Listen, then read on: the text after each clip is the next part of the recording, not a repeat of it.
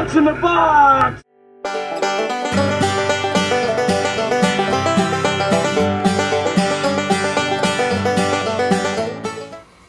Hey folks, welcome to episode 2 of What's in the Box? A series of board game unboxing videos. Now, as a natural progression from episode 1, we're going to go all the way back to 1974, the original iteration of D&D. That was about 9 years before I got involved with the game, so as a result, I never got a chance to even see this version of the game until 2013, when Wizards of the Coast, in their infinite wisdom, decided to republish it in the form of this beautiful collector's box set. This is the original D&D medieval fantasy war game. So let's break this sucker open and see what's inside, shall we?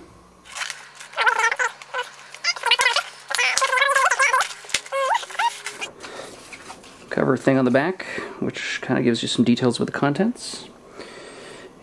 But let's actually have a look and see what's in here.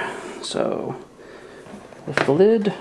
Oh baby. We've got a beautiful box top here with a embossed symbol representing the Menser era of D&D. On the flip side, there is a illustrated front cover. It's protected with a little cardboard insert, but that's kind of a neat little thing. Alright, let's have a look.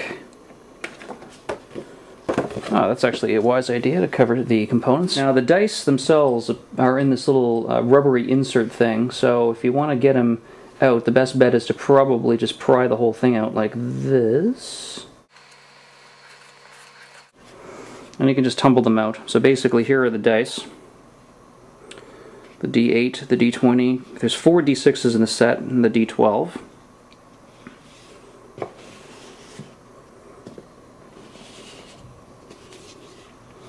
Here's the D4. Here's one of the 2 percentage dice. Here's the other one. A couple of more D6s. They're very nice. It's a quality set of dice, I must say. And then we've got a personalized note here from Mike Merles, who is the lead designer and for D&D the 5th edition. So I presume we've got Mike to thank in part for this. And here they are. Wow. So let's just see if we can open these.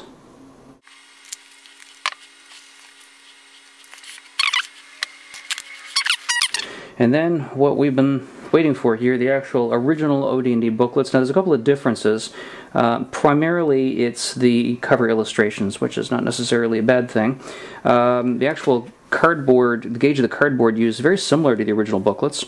Now inside, this is literally the original text, the original typeface, and the original illustrations in these books. So this one is Book 1, Men and Magic by Gygax and Arneson. The illustrations, it's been supposed that a lot of these drawings were literally somebody that Gary just knew down the street and retained to provide some art, either free of charge at the lowest possible rate. This was a production that was pretty bare bones at the beginning. I'm looking forward to reading a lot of these booklets, if only just because I'm a kind of a fan of Gary's writing style. Some people find it a little bit hard going. I love it. I think it has a lot of character. Here's Book 2, Monsters and Treasures, also by Gary and Dave. Same situation. We've got similar illustrations, some of which did make the cut into future TSR products. Then we've got Book 3, The Underworld and Wilderness Adventures by Gary and Dave. Again, some interesting illustrations here, to say the least. Now, the original version of D&D got criticized pretty heavily for being almost incomprehensible, so I'm looking forward to reading these and seeing if that is indeed the case. Here's the front cover for Book 4, Greyhawk by Gary and Rob Kuntz.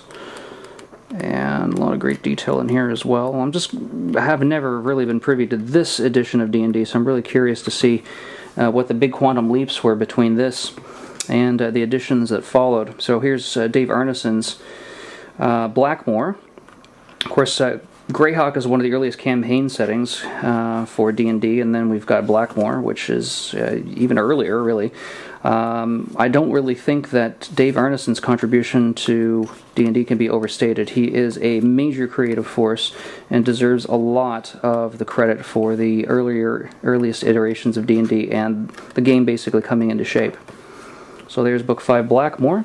Here's Book 6, which is Eldritch Wizardry by Gary Gygax and Brian Bloom.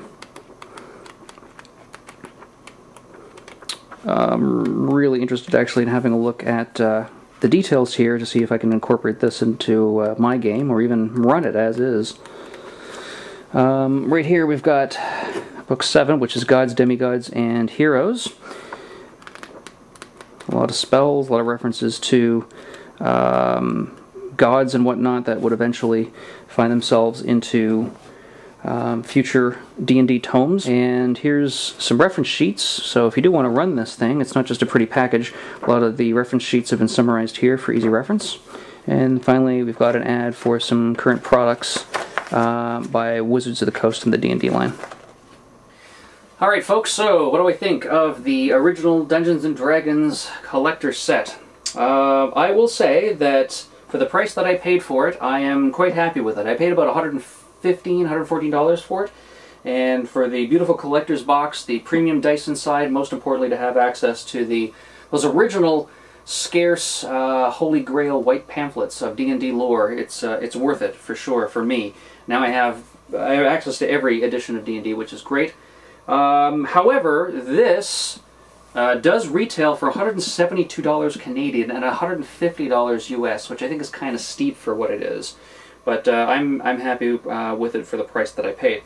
Well, hopefully down the road I'll get a chance to review everything that's in this box on my Board Gaming blog. The address should appear here, hopefully, magically. And who knows, I might even be able to do an audio podcast of a session inspired by this OD&D set. Anyway, thanks for watching, take care, and game on!